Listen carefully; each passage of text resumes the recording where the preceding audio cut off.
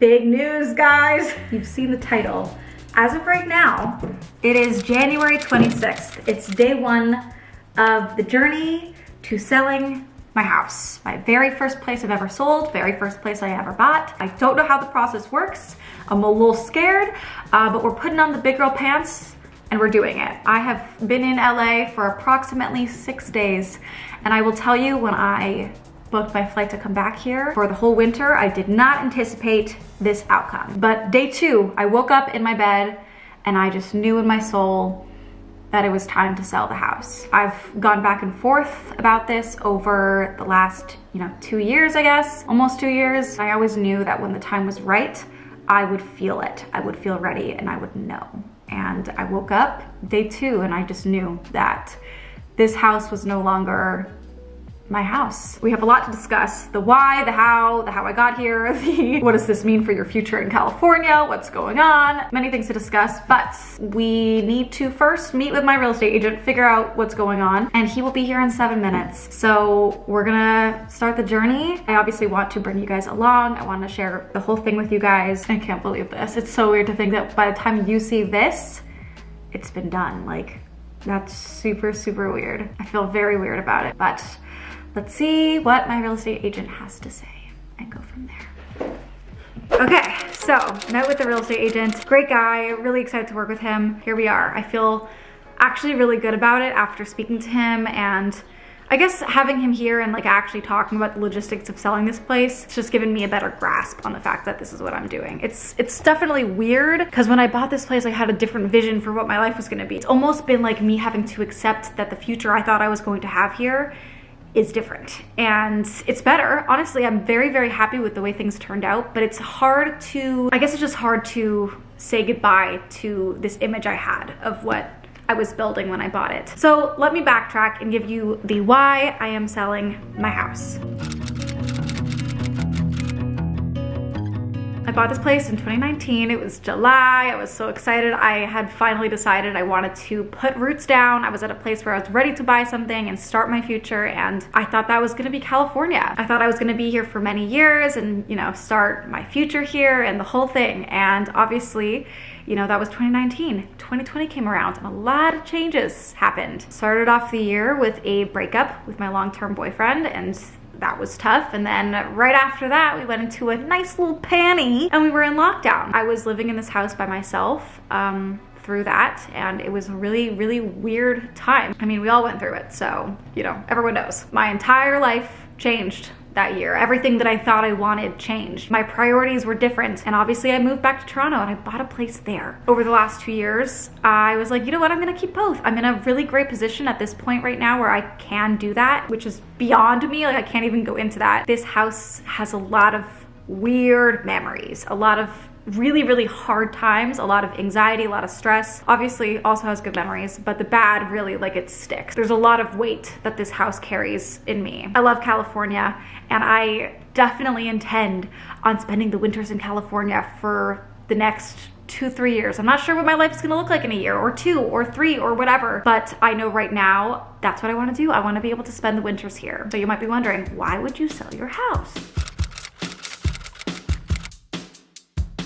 Honestly, this place is just too big. It's a place that I bought with years of future in mind. I knew it wasn't my forever home, but I knew that I was gonna live here for a long time and grow into this place and, go through different stages of my life here. But having it just be somewhere I wanna spend 3 months out of the winter with the occasional week here and there throughout the year, it's too big. It's just too much space. It's too much maintenance. When I'm in Toronto, which is where I am most of the time, I'm always wondering, oh God, what's going on in the backyard? I hope everything's okay. Obviously I have cameras and everything, but it just gets so dirty, and then when I come back, it's so much maintenance. Unnecessary maintenance. This is a family home, straight up. It just doesn't make sense to keep it for what I want to use it for. So that's one thing. The other thing is the housing market. So if you know anything about it, you know that right now it is a seller's market. Right now it is beneficial for me to sell it. But I still want the California dream. I am not getting rid of that. Like I'm living the California life half the year. That's just what I'm doing. But I'm gonna do it in a way that just makes more sense for my circumstance, which is to get an apartment. I had thought about this when I was in my apartment in Toronto. I thought, you know what? It just makes sense to flip-flop. Have my home base in Toronto, that's my home, sell this place, get an apartment here. Gives me more flexibility. It's just the better option. So that's what we're gonna do. I feel really good about it. I think it's the right thing, and it also just keeps the past in the past. It closes off this chapter because whenever I come back here, I feel like I'm going back in time. And you guys all say the same thing. I see so many comments all the time being like, oh, it's so weird to see you in that house. And it is. It feels weird. I really do feel like this chapter was closed a long time ago. The only reason why I'm currently in it is because I have this property, which is why we are selling it. And then we get to start a new version of what life in LA looks like. And I think it's gonna be really, really good. So that's the plan. We're gonna shoot the house next week. And then right after that, it's gonna get listed and then see what happens. It's just time to close this chapter. I know we all feel it, so let the fun begin. I have been chaotically running around. My agent should be here momentarily, and we are taking pictures of the place today. That's what's happening. Today is the photo day. We have been doing a lot of work to get this place in tip-top shape for the pics, for the whole thing. Like, today is the day where it's starting. Like, it's legit happening. Once the pictures are taken, it's like, okay, it's gonna go on the market. People are gonna see them. People are gonna come here. I really can't believe what's happening. I'm a little stressed, a little chaotic. You could probably, you know, guess that from what's happening right now. It just feels really crazy. The last 2 days have been very overwhelming. Going through and decluttering and clearing up the space and making it look more of like a staged home. It has been overwhelming, to say the least. This is a kind of a crazy process, but the place looks really good and the pics are happening today. Today is Thursday, and then I think Monday it's going live for people to see. Stressed, everything's fine. That's what's happening.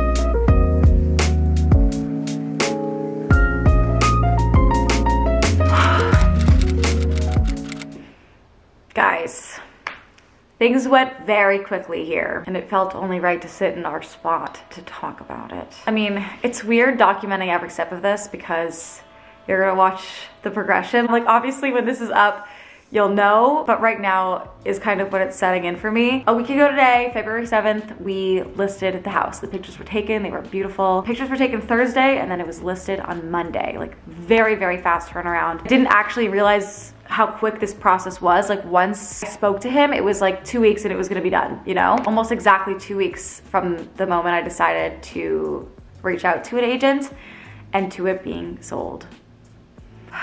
Okay, I have a lot of emotions about it. So as I said, Monday was listed, and then we had showings throughout the week. We were actually gonna have an open house over the weekend, but some asshole on the internet decided to advertise that, and it made me feel very, very exposed and unsafe. Obviously, like, I'm still living here right now, and for someone to, you know, post on Instagram and be like, look, these days you can go to our house. Didn't feel very good about that. So we canceled the open houses. We only did private showings throughout the week because I started feeling very, very uncomfortable with creeps on the internet, you know, like thinking it was fun to come over here and fuck around. Anyways, that was exactly the reason why I didn't want to share online that I was selling the house before it was sold. I was still living here, you know, it was just like a bit of a safety concern. Anyways, we just did private showings throughout the week. We had like, I think 5 different showings, and we got 4 offers on the place, which is crazy. And I accepted an offer on Saturday. So it was like 5 full days on the market and then sold. Signed all the documents actually in Big Bear with all of my friends around, and we were all cheering and stuff while I was signing it, and it was just such a crazy feeling. It's really, really bittersweet. I obviously have a lot of good memories and bad memories in this house, but I really love this house at the end of the day, and I did not think I was going to sell it. I really didn't up until day 2 of being here. I walked in day 1 and I was like, okay, this is home. I'm in my other home and I'm gonna, you know, live here in the winters, and it just was so apparent to me so fast. I really cannot stress how much I didn't think I was gonna do this, which is why I feel so bittersweet about it. I think it's bittersweet regardless of if you're prepared to do this or not, and I definitely still feel like this is the right decision for me. It just makes all of the sense in the world, but it is hard to think about saying goodbye to this place. It feels very, very weird, and especially like having, you know, my boyfriend here. We've built like really fun routines that we do, and it's gonna be really sad, but it does feel like this chapter closed in 2020, and I'm just finally now actually officially closing that chapter and starting a new chapter of my life where I have my home in Toronto. I live in Toronto, my family's around, that is where I am going to grow up. But LA is obviously still a big part of my life. I have a whole life here, and it feels right to start a new version of that life here. This home to me just embodies what I thought my life was, what my life used to be before everything changed. And so I just feel good about closing the chapter despite how genuinely sad it makes me. It makes me feel really sad. Now that I've like accepted an offer, we're in escrow, it feels real, and it feels really, really weird. I'm gonna miss it. Like, I'm gonna miss this house. It's still the right thing to do, but I'm gonna miss it. For anyone that has sold a house or is buying a house, I'm holding off on posting this video until all of the contingencies are removed, and then I feel safe to share this. But it's been weird to not share this process as it's been going on, but for safety reasons and just so many reasons, like, this is the way to do it. Tomorrow, the new owners are coming by to do the inspection, and then at the 14-day mark, all contingencies are removed, and then I am safe to share. So this is where we're at. I don't get a lot done. Okay, we can do it, we can do it. I feel like every time we just like mess it up completely, and then we have a full new cleanup. I know. I don't get on that. Okay, today's the day that the buyers are coming to do the inspection, so I am going to kind of remove some of my own stuff so that when they are inspecting, it's not like weird. We're just kind of removing and moving. I have a bunch of random stuff in here because I was just trying to hide things for the showing. Like a disco ball, just your regular vanity item.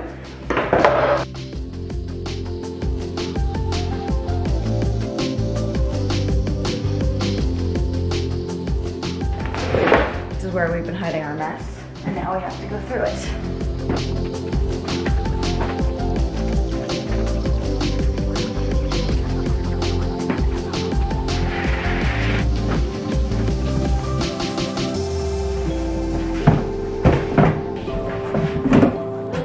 Actually, guess what, we're here. I'm just gonna take apart the TikTok closet. Thank you. It's actually mostly like fallen apart anyways, just over time. Like all the LED strips have fallen and whatnot. It looks a little weird if someone walked into their new closet thinking like, what the fuck went on here? So, RIP. Oh God. There's a lot of stuff in here. Bless you. Okay, here's some last looks. You can see it's all fallen apart. Look at the chalkboard wall. Cuzzo, that's from Matthew. It's hard to read because we kind of went ham. I got your fans, not sure. I think it says Andrew. Oh, hyped. Andrew, hi, Brendan. Lots of tic-tac-toe, Shelby, Katie. I don't even see Jill. Mom. We got Mom and Tasha up there. What does that say? Jilly is up there. Sweet Jilly. Get it all in here. Gotta take it all out. I am not having fun. It's 8:30 in the morning. Okay, so this is my TikTok closet. Made this in 2020. Welcome. Look, it was actually decorated really cute. There was like LED strips around the ceiling. I love it. All different colors. Okay. And people would sign the chalkboard. But like you can see on the inside, like it's like a little cave, and there was a TV back there. No way. And you could watch TV in here. Last person to sign the TikTok closet wall. Aww. Very cute. That was a nice heart, Si. Cute. Okay. R.I.P. Might be really good. You're gonna have the pie now? It's 8:30 in the morning. Yeah. I'm down. You choked in by it. This closet looks weird if anyone just came into it. It's weird, it's a storage closet. Agreed, but like, I don't think you have to worry about that.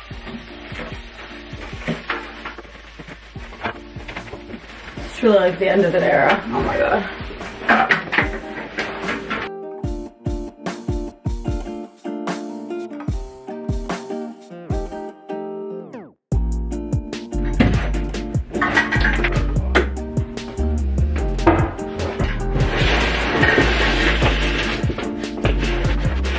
We got one more.